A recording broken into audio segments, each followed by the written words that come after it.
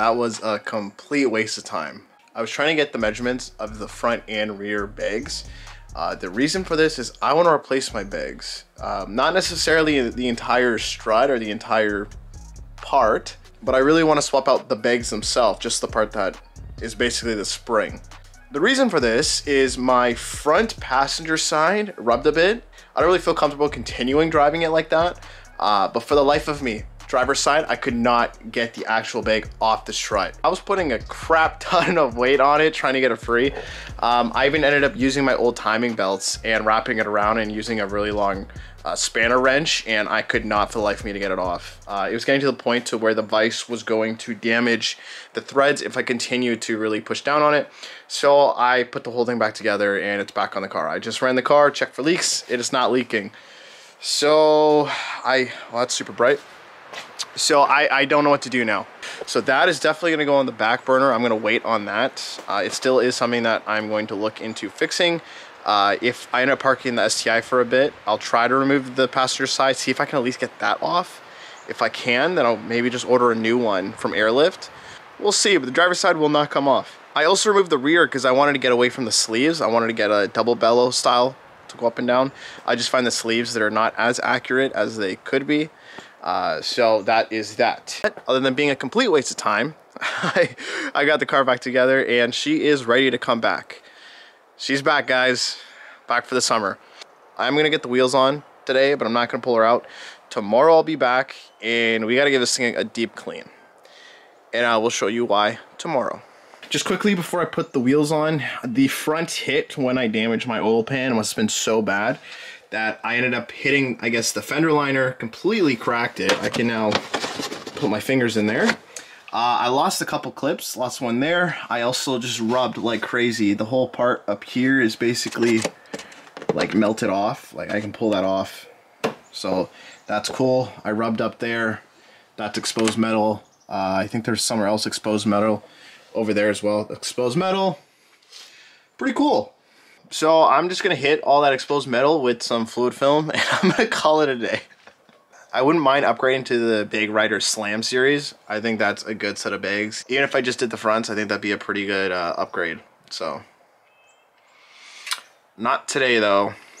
Welcome back to the next day. Before I tell you the issue we have, let's go ahead and pull the old girl out. She should be ready to go now.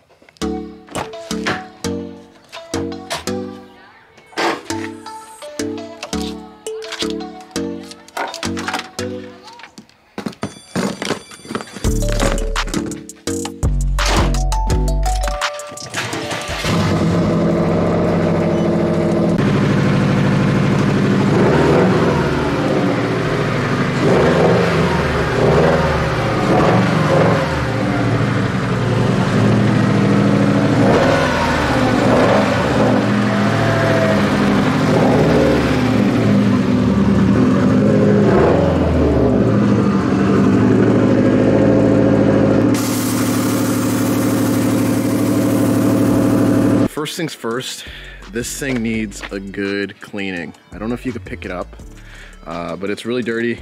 Got a couple battle scars over the winter, love it.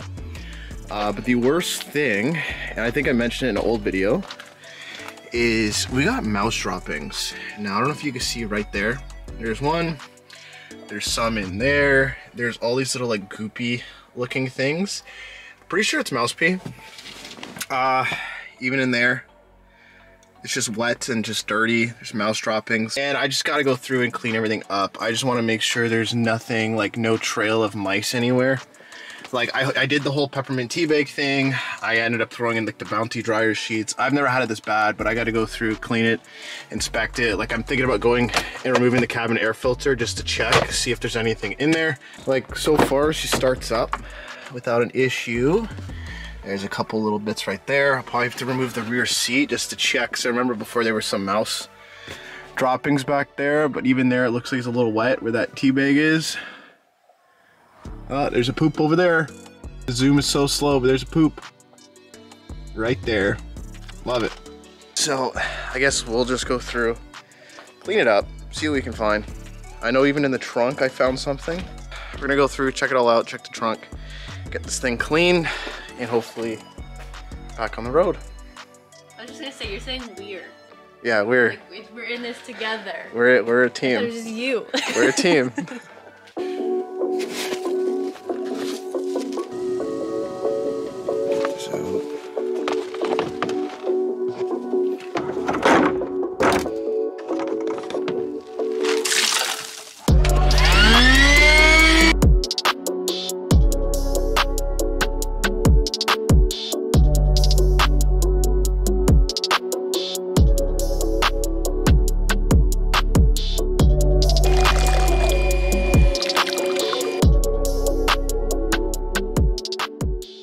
So I just pulled out the cabin air filter. Unfortunately, we did have mice. As you can see, there's a ton of mouse droppings. And even more unfortunate is I'm gonna have to reuse this for a bit. You see it all? Yeah. No nest, from what I could tell. I'm gonna clean that out. So I'm going to just dump this, give it a quick cleaning, throw it back in. I will order a new one, and I was debating on ordering a new one, so I'll definitely order that now. So far, we haven't seen anything crazy. What, just nuggies? Just nuggets. Just some nuggets. So I want to get this car full wash, but before I do that, including the engine bay, I want to wash the engine bay too. Before I do that, I have a bunch of missing clips from my hood scoop funnel, I guess you would call it. And I drilled out the holes before, but I ended up just breaking the clips, they weren't big enough. So I ordered a bunch of new clips. This is the number if you want it. And I'm gonna go ahead and drill it out. What's the size? I have no idea. I'm just gonna drill it until it doesn't break.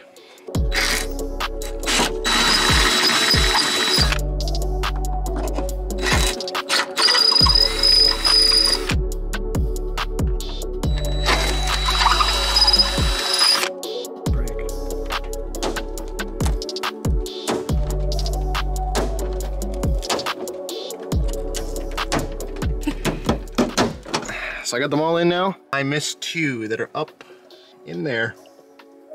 Honestly, it should be fine. I've been running it like this for a year and it hasn't been an issue, but it's just nice to have all the clips in. Let's go ahead, give this girl a wash. Anyone knows why my coolant hoses are turning white? Please tell me, because it has been doing this ever since I pulled the engine out and got the engine rebuilt. Don't know why. Very odd.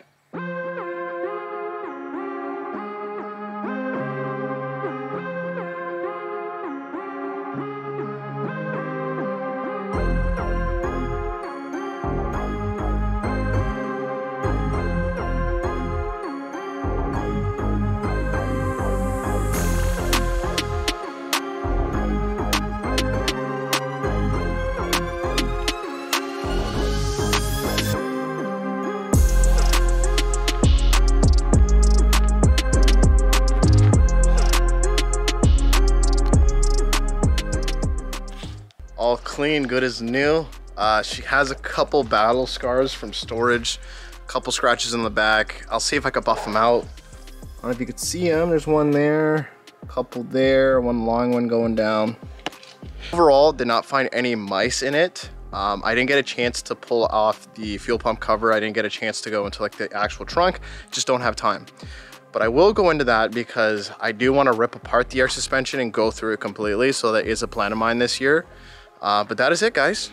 Looking good as new. I'm happy that mice did not damage anything. I gotta go out for a family dinner, so I'll be back. Maybe we'll give you some driving footage for you guys. I don't know if I've ever done it. I haven't done it on this camera, so let's do that.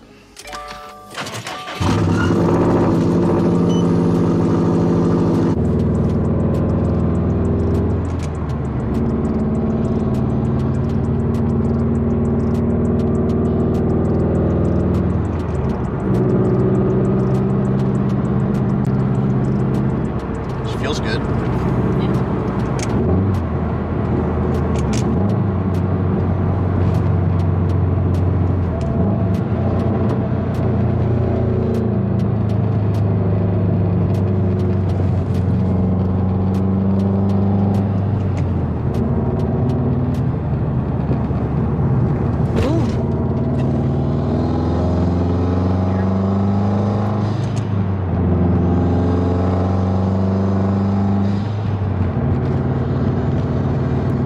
It's so loud because either I haven't driven it in a long time more because I emptied out the trunk.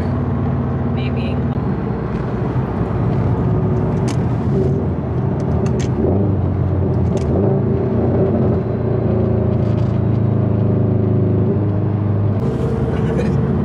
I don't know what it was. No, I think it was a hawk or something. Is that a chicken? Like a rooster. Like that didn't look like a rooster.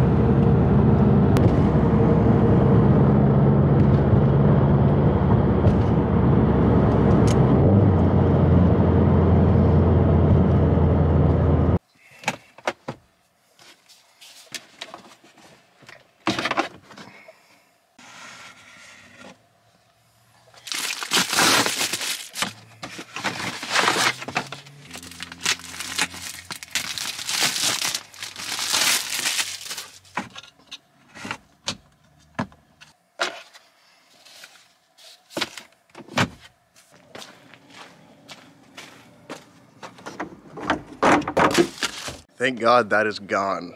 As you can see, we did some driving. Car's been driving good, and to be honest, I think she drives straighter than the Legacy. But it's good to see that my alignment did something. I'm excited to have the STi back. I've been missing it. It's been a long couple of months without it. Modification-wise, what are we doing? I have a couple things that I've had over the last couple of years that I have not done, that I've been holding on to, so I'd like to get those done. I'd like to get into powder coating. So if you guys are interested in that, stick around. I'm gonna try to get into powder coating. Wouldn't mind getting into like some custom fabrication stuff. You'll see. You'll have to stick around if you're interested into what is gonna be going on with the STi. Please feel free to leave a like, comment, and subscribe, and take it easy.